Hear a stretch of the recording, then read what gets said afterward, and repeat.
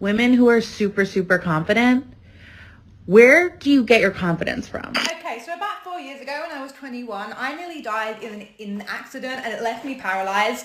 And in that moment when I literally nearly died, I had this realization that I wasn't thinking about how I looked in pictures. I wasn't thinking about counting my calories. I wasn't thinking about how my arms looked when I posed. I was thinking about my friends, my family, the people that I love, and all the things that I hadn't said and that I hadn't done. I made a promise to myself that when I get up and out of this hospital bed, I'm gonna live every day like the badass queen that I am. And when it is my time to go properly next time, I'm gonna go full of love and memories, and knowing that I didn't spend every little day worrying about beauty standards, and neither should you.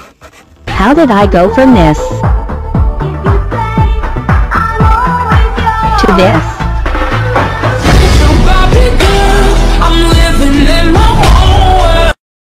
Hey yo, I've got big thighs, but I'm still wearing the shorts because life's too short to be insecure about your body type. Check.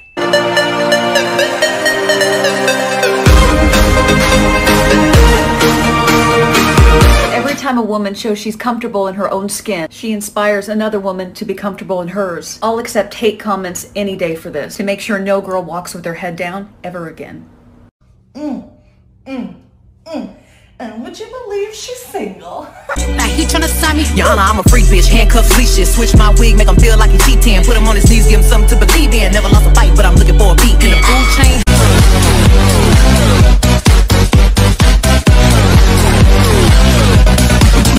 Proof social media isn't real part 10.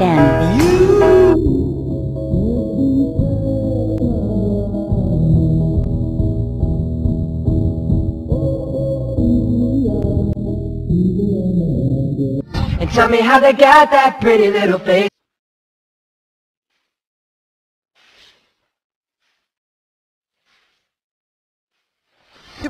Tell me you're comfortable with your body hair without telling me that you're comfortable with your body hair. I'll go first.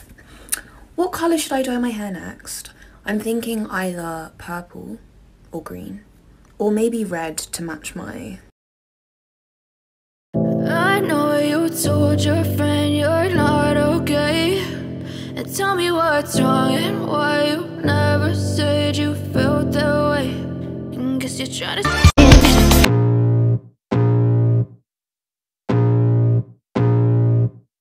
I can feel the blood creeping up from the heathens. Got will, got fight, got pride, got reason. If they wanna go eat, then you know I'm gon' feed them. If you come up, I got bitches off the Zans.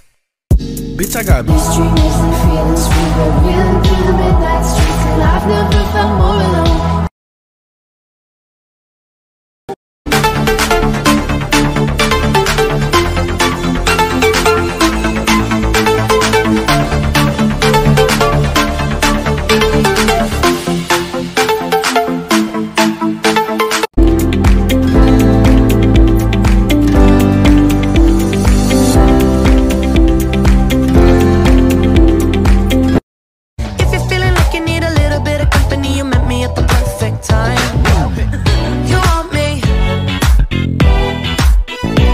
I've decided that the least important thing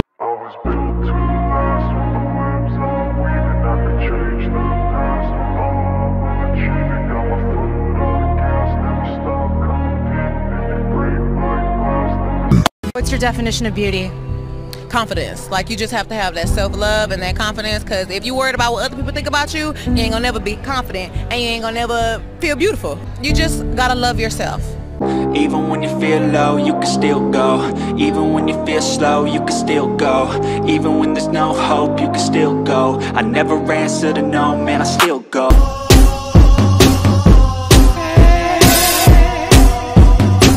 These are the things that you should never ever point out on a guy. Guys are much more sensitive than you think. And when you tease them about these things, it actually hurts. Number one, his hair. Most guys are actually extremely insecure about their hair.